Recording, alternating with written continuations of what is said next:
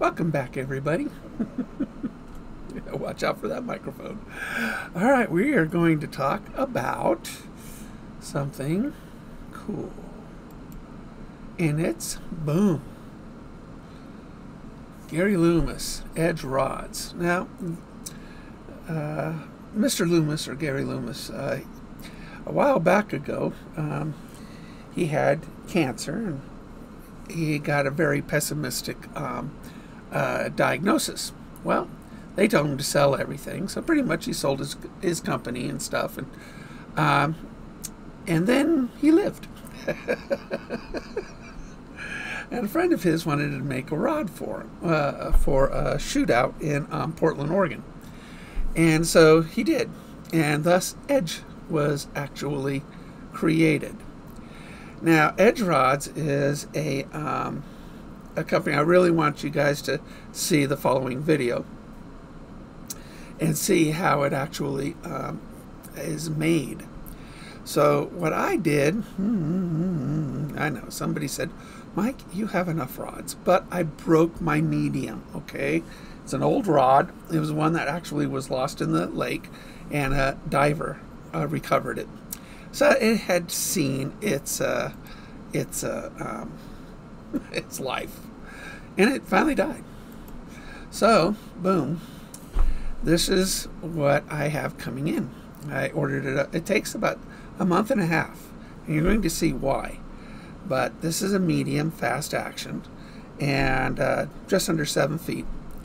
And so I'm going to let you watch this video, and then afterwards we'll talk a little bit about the coolness factor of it. All right, well, I tried a couple times to do this, but we're going to listen to me. What you're seeing Alex doing right now, he's showing you the carbon fiber. Comes out of the freezer, and it comes out looking like that. And you're going to see some really tiny threads in here. That gives carbon fiber the strength it needs for the lightness. Now, this rod will only weigh 1 ounce, so it's got to be really strong, and carbon fiber is the strongest to do it. Now, here, this guy's actually rolling out an entire roll right out of the freezer, and it gets cut into these patterns, and each pattern is tapered, and it goes to the next step, which is around a mandrel. A mandrel is a rod, a tapered rod for a fishing pole, and it gets attached to the mandrel, and it's got to be done with great force, 200 pounds of force, and that's what that machine is doing right there. So it goes ahead and rolls it and presses it onto the mandrel, and then it gets wrapped and it goes into the oven, and you're going to see it now come out of the oven, and it now is baked. It's one piece now. Now, what's interesting is that now they got to kind of disassemble it. They got to remove the mandrel, which is what he's doing right there, and the cellophane that they use to wrap it in order to prep it for the oven. And that's what they're doing there. And then it'll go to sanding or painting or whatever in the next step. So now they got to make a grip. So that's Mr. Dave. And Mr. Dave is a master grip builder. And they make these grips out of carbon fiber, and they weave it like a basket. So that's what he's doing right there. He's actually making a grip and weaving it like a basket around his mandrel. So next, that grip goes into to get reamed. That's a reamer. It gets cut and reamed in order to fit the rod perfectly. And they test it, and voila, a grip is made.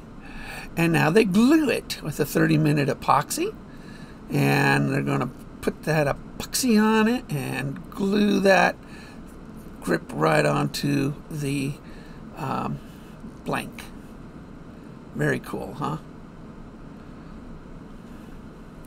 So now they got to put the guides on, and hand tie the guides by hand, and then they got to glue it.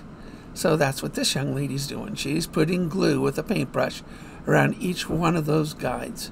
It's a flexible glue, so it bends with the rod. And it goes round and round and round in order to make sure it doesn't, it dries evenly around the pole, and it doesn't pool. So very cool. And this is nearing the end. Boom, and you've got a finished product. Well, you got to admit that. Cajun Rods does very similar stuff, and I love that about Cajun Rods. It's an American-made rod. The Loomis Edge up in Washington, just above me.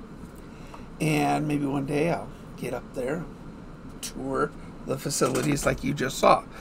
But I thought the tour was really good. 52 people over a few days are able to make the rod that you order from them. That's a pretty cool thing. And there's a lot of detail. A lot of work goes into making a rod. That's why it takes a month and a half or so for you to get a rod. A lot of times they do make it to order. They do sometimes have back stock, and as you can see, there's a sale going on, so it's half off. It's a MSRP. So I wanted you guys to see, what that was like, and what goes into making a carbon fiber rod. I'm actually real interested about this grip. The whole reason he makes a carbon fiber grip is so you could feel the blank even through the grip. And, he did mention, they doesn't want it to smell like a tackle box. So thanks for tuning in, guys. I hope you enjoyed the video. Really interesting stuff on how a carbon fiber rod is made. Take care, everybody.